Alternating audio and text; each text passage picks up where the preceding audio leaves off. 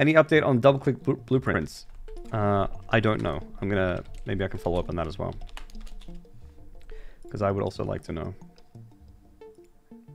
But the thing is, well, I think I do know.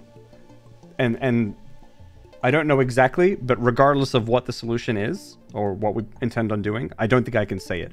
Because I think we plan on doing it for future updates anyway.